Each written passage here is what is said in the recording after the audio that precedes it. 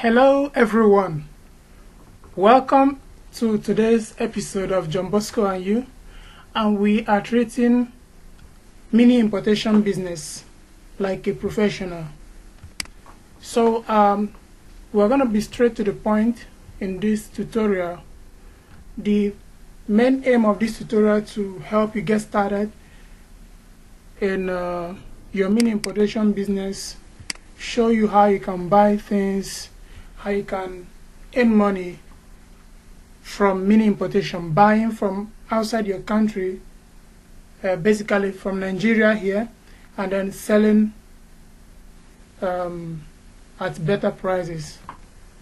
Welcome once more. My name is Johnbosco Ife, but I would like to ask you a question before I go ahead. The question is this: why do you want to be rich? This is a personal question, and I would like you to give yourself an answer. If you can, then you will have the push to go far. I want to show you certain things about importation. Say for example, let's use our almighty Jumia to check something. On Jumia, we can actually buy a whole lot of things. Say for example, we want to buy a Muda wristwatch. Let's see what we have here. Good. We have them for about 7,500, 8,000, and the rest of that for this particular wristwatch.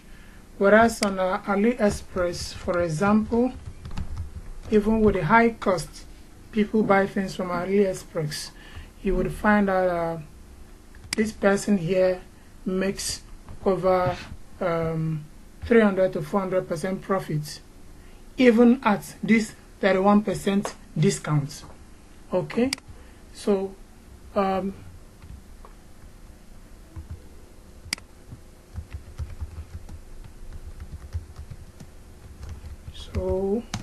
we are checking for the same Amuda wristwatch here. I am showing you this because I want to give you a reason why you should do mini importation. Okay, this same wristwatch, let's see, Amuda wristwatch. So taking this wristwatch for example, you see it's sold for $21.99 here, excluding the shipping charges. 21.99, sorry, that's a 21.99 multiplied by 340, 360, depending on how much you get your dollar. But I'll tell you how I get my dollar for 330 per dollar, as against 370 naira other people get per dollar. So with this price, it's already 7,256 naira here. So now you ask yourself, is this person making some profits? How is it that this person bought an item for 7,000 plus and still selling it for 7,000? Remember, this does not include the shipping. Now there is a secret behind it, and this is why we are here. I will show you everything and how I can get this same wristwatch of $21.99. I will get it at $5 to $10, no gimmicks. Okay, so stay tuned while we proceed. So like I said, you will need certain things, and these things include a payment means. This could be your ATM card, it could be a domiciliary account card, I mean a dollar card issued by your bank. It could also be PayPal, it could be a Pioneer card, or all of these. In the next video, I will tell you how to get each one of them, and I will tell you which one is best. I will also tell you the ones I use, so that you can actually skip all the mistakes I made and then do the best that you need. Also, you will need an address, not an address like James Bond Street, Lagos. It's not traceable. You will need a good address, not an address like a post office box, a mailbox. No, you need a good address like 24 James Bond Street, opposite Alenkudi Road, Maitama, Lagos. You see, this address is actually very traceable, and it is what you actually need. Okay, now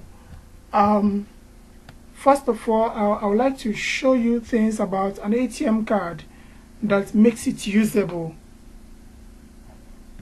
The first thing about your ATM card that makes it usable is the digits on the front of the card. It's usually 12 digits, 2354. This digit is your ATM card number, and this is the expiry date of this card. Okay, this is actually what you need: the card number, the expiry date, and the name on the card. Then some other thing you need is the 3 digits behind the card. This is called the CVV code or security code. On some cards you might get these digits to be up to 5, 6, 7 in number, but what you need is the last 3 digits. Okay, now there is an update in Nigeria. Your national identity card can also make payments abroad. So many people do not know this. You can use your ATM card to make payments abroad.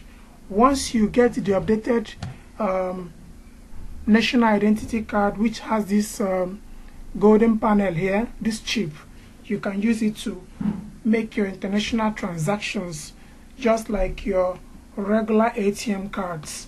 Okay, all you need to do is to use the prescribed banks like UBA, Union Bank to fund your card, and then you are good to go. Actually, this is an intro to the mini importation business. The main video is coming up tomorrow, so subscribe to this channel, click on the notification button so that you would never miss any bit of this mini importation business. I wish you well, and then remember, my name is Johnbosco Ife. People say I'm an eye-opener. It's not for me to rate myself, but when people say, then something is right about it. If you want to reach me, you can reach me through any means: my page, my blog, the group, WhatsApp, Messenger, and email. I'm always very reachable. I'm always online almost 23 hours of a day. I wish you the best. Do have a good day now.